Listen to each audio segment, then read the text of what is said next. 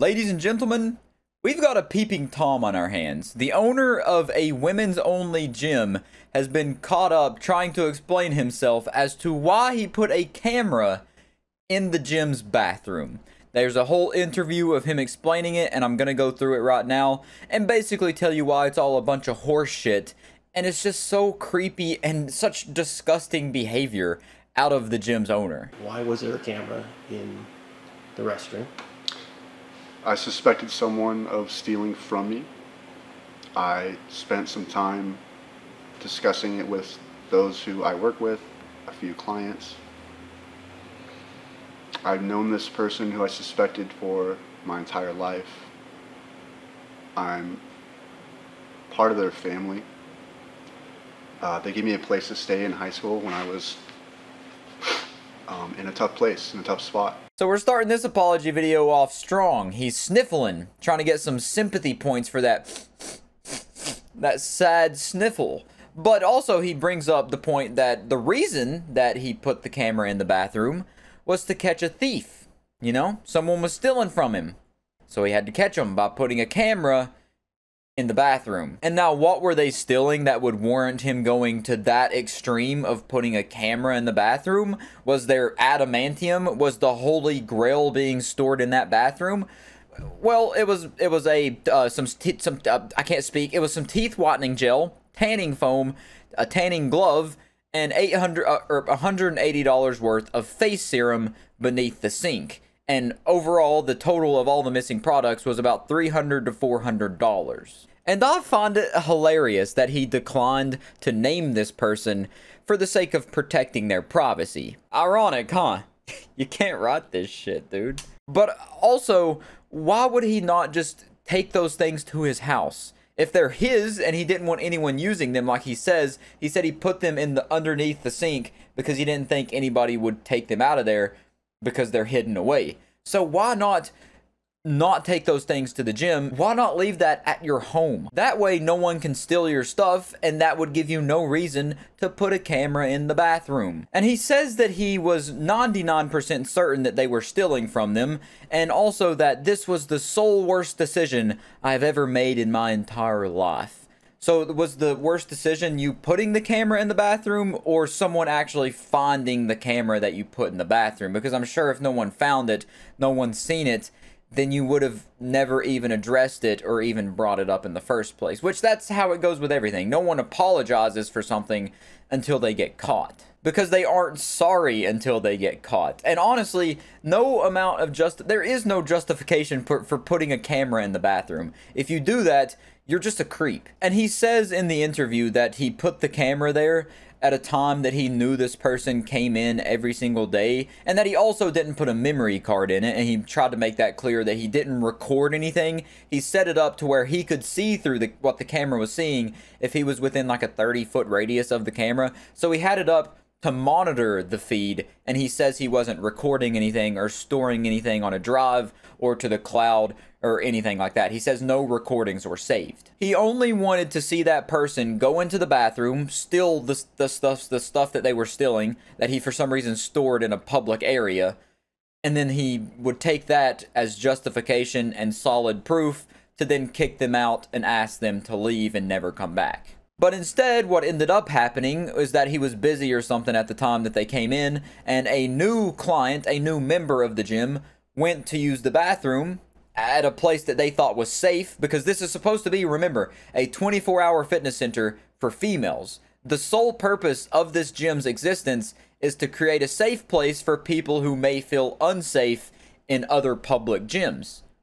And this right here completely throws that all away. It takes it, balls it up, and flushes it down the toilet, because that trust is now severed and it's never going to be regained. You're never going to get trust back with most people from this gym. And how could you? You can't blame them. I would never want to go back to a gym if I found out that the owner put a camera in the bathroom. Regardless of their intentions, if they're telling the truth or not, there was a camera in the bathroom. And that fact is very hard to get over. But after the new member found the camera, they of course reported it to him, and he said that he didn't know anything about it. You know, he was trying to play it off and act like, oh, whoa, This is news to me. Who put that? Whose camera is that? Who did that? Whoa! What's that about? I was emotional. They denied things to my face, so I was triggered.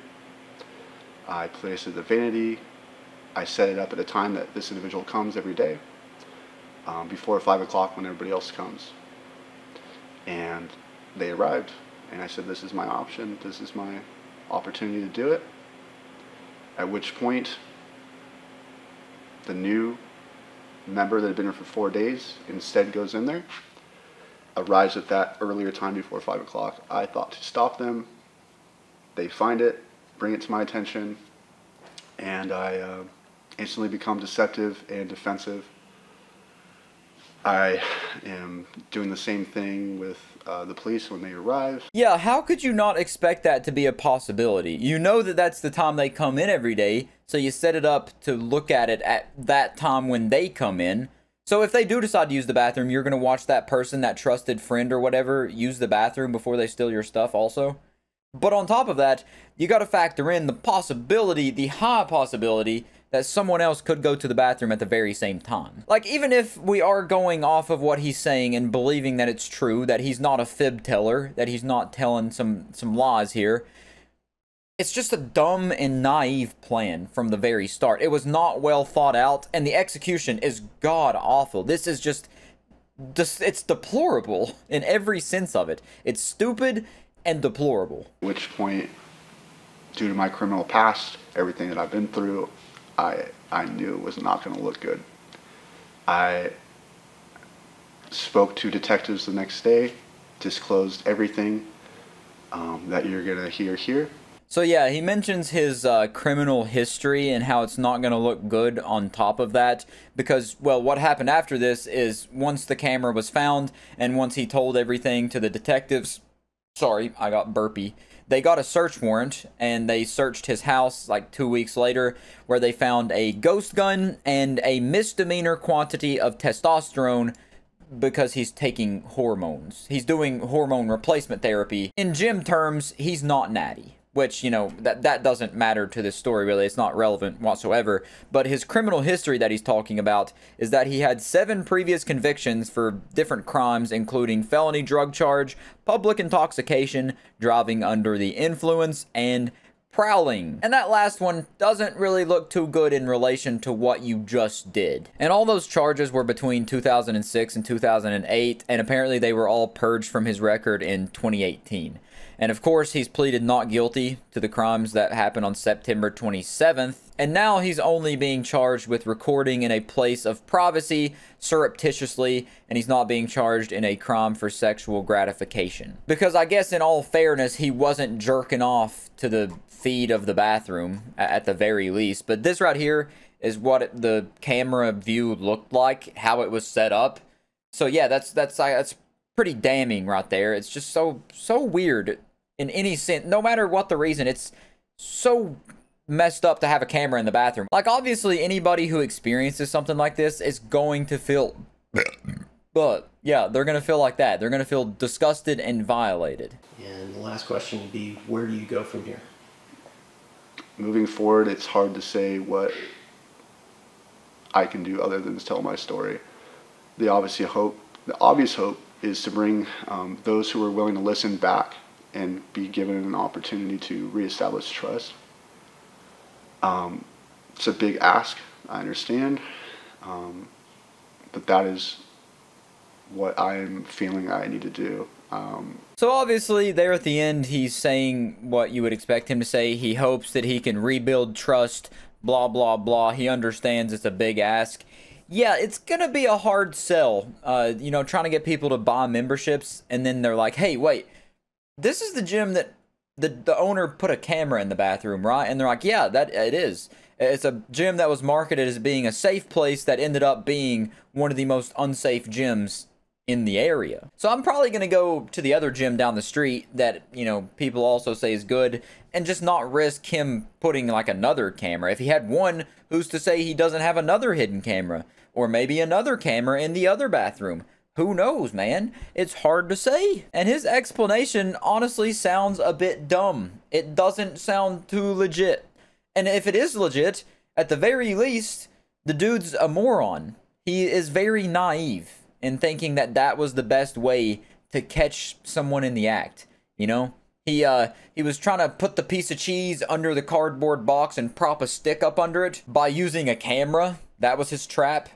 And it was just, it was never gonna work. It was doomed since conception. And yet he still went through with it. He thought about it, said, yeah, I'm gonna put a camera in the bathroom, put the camera in the bathroom, and then decided to stick with the plan.